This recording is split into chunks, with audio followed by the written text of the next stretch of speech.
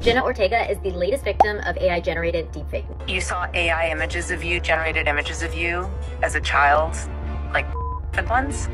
Yes, of course. I hate AI. I see no beneficial, real, ethical way this can be used by the majority of people using it. Jenna Ortega's parents pretty much set her up for scrutiny. She's an incredible actress and a stunning role model, but that doesn't stop creeps from preying on her, and Jenna's team is at fault for letting them reach her. This is a sad story, so let's get into it. This is disgusting, and I feel bad for Jenna Ortega because she's quitting Twitter after seeing explicit AI photos of herself, which it seems like AI is taking over in the worst way possible. I get so confused when it comes to AI. I mean, I like to think I'm somewhat technical, but I don't quite understand. Like, is it a person? It's obviously not a person, but like, is it one computer? Like, when I talk to ChatGPT, do they also, is it the same computer talking to other people? But this goes a lot further than a little ChatGPT, because an interview with the New York Times revealed that she quit Twitter after seeing explicit images of herself generated by AI when she was a teenager. She also became inundated with messages from fans that ranged from disgusting to absurd. I feel like there are certain celebrities who get targeted more than others. Like Emma Watson has really gone through it, and it seems like Jenna Ortega is the next big target. What do you think of AI? I hate AI. I mean, here's the thing. AI could be used for incredible things. I think I saw something the other day where they were saying that artificial intelligence was able to detect breast cancer 4 years before it progressed. That's beautiful. Let's keep it to that.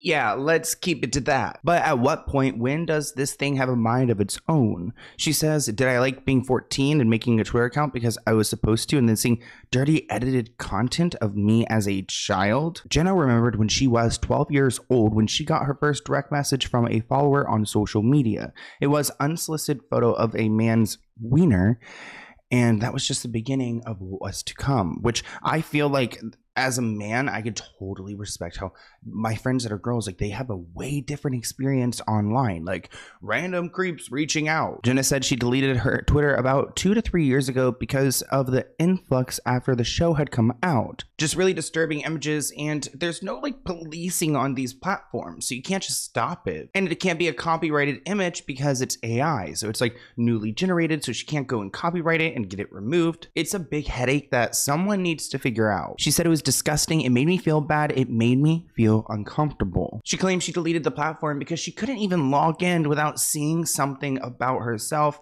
in a disturbing manner. She recalled being advised as a child to join online platforms to build her image, only to be inundated with disturbing content. Ortega admitted she is still learning to safeguard herself from online harassment. One strategy that has helped is avoiding the phone as much as she can. You can only avoid the phone so much, and honestly, that kind of goes back to her management team or her parents. I mean, what 13, 14-year-old should be, 12-year-old should be like running their Instagram? I feel like they should have their parents running it if they're trying to build a social media career or some type of platform. She said it was so repulsive, I was already in a confused state that I deleted it because it was unnecessary and I didn't need that. And here's the problem though, we've opened Pandora's box. Look, it is what it is. It's out there now. We're gonna have to deal with the consequences. I would like it to be used with good intent, but we could say that about anything and everything. You saw AI images of you, generated images of you as a child, like good ones? Yes, of course. I just can't imagine how disturbing that must have been. Now, Jenna has been making the press rounds recently in support of her role in Tim Burton's Beetlejuice, which I'm excited for, especially after going on Just Trish and seeing how like often she's dressing up, and you know, she's a huge fan. So I personally have never seen it.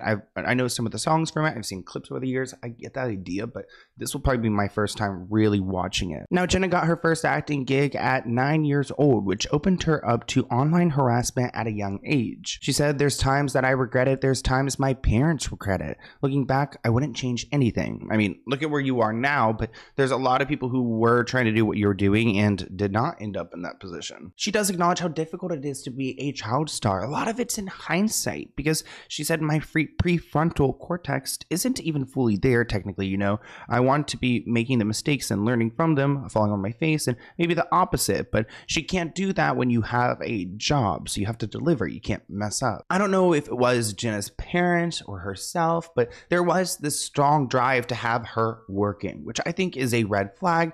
Either way, here's a clip of her at 7 years old rehearsing, so it's pretty much all she knows.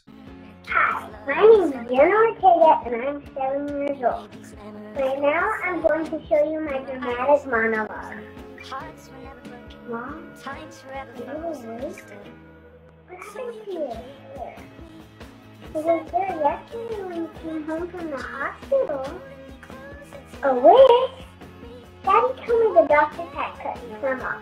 It's a cute clip, but again, it's kind of sad to see someone so young and so focused, and maybe it was her calling. I'd like to think that. She said social media, what it does to her age, it's a comparing game. It almost influences bandwagon mentality. It's very manipulative. Okay. Now, before Jenna opened up about how AI drove her off the internet, there was actually a piece in 2022 that was targeted to Jenna and how her specific experience online was really disturbing. Posted in December 2022, the headline reads, AI version of Jenna Ortega raises concerns about, I can't even say that word, young women on social media, essentially exploiting them to the furthest degree using technology. A Twitter user, Crondale, shared 2 AI images of Jenna with the caption, "I need her." It's difficult at first glance to see that these aren't real images of Jenna. They look exactly like her. And even though it wasn't her, it garnered a lot of attention and people believed it was. One person wrote, "I really hope that Jenna Ortega, Billie Eilish, and any other women they're doing this to never have to see these, because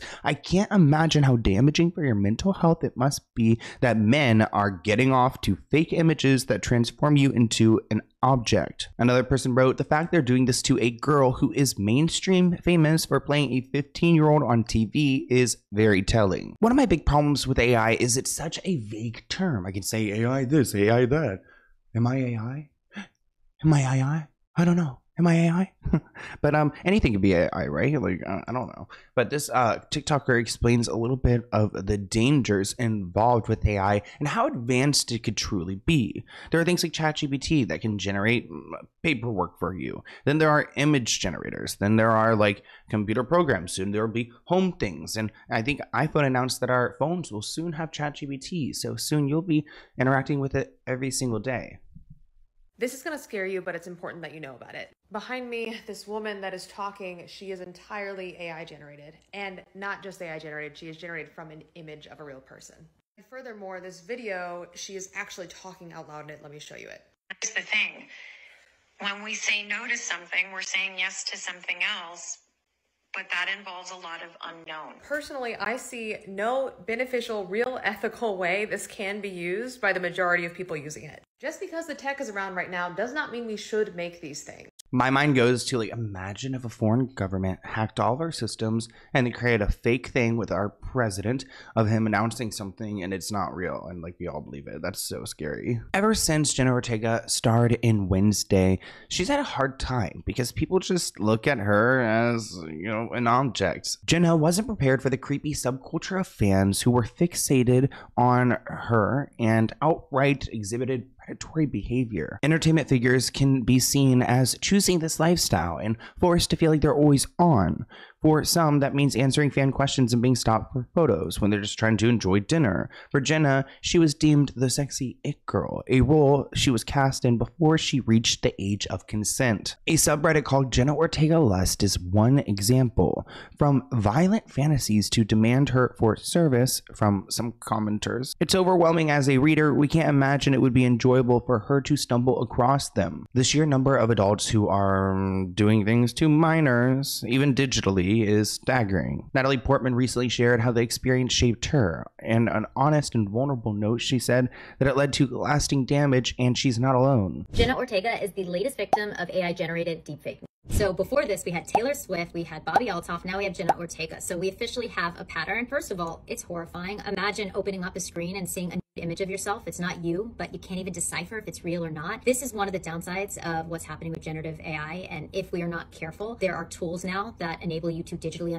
someone in a couple clicks. And this isn't just reserved for celebrities. This is actually happening in high schools all around the United States. It just happened in Beverly Hills, and it's happening all around the world. What's really horrifying about what happened with Jenna Ortega is an app that enables you to digitally someone actually used her likeness without her consent and was essentially advertising their app with it on Meta, on Instagram and Facebook before it was taken down, according to these reports. The biggest thing I'll say here is the laws haven't caught up. Now, a lot of people have criticism of the Addams Family show, the remake on Netflix involving Wednesday, of course, played by Jenna Ortega. And I do think there is probably a wave of people who have taken this character and this actress and really exploited it in a nasty fan fiction way. One person added, if teenagers were attracted to her, it makes sense. She's attractive to other children, but grown-ups, gross. Part of it is the fact is not a single one of the people's cast as a teenager is actually a teenager. I think ultimately AI will do some justice in a way by maybe replacing kids in these shows. So we won't need a 7-year-old Jenna to be rehearsing for anything because she won't have to go and pay her family's bills because an AI will take over. And then an AI may take over me. But can an AI like be, can an AI be me? Can it? I don't know. Comment below. I want to hear what you guys think in the comments below, and I'll see you in a new video soon. Bye, guys.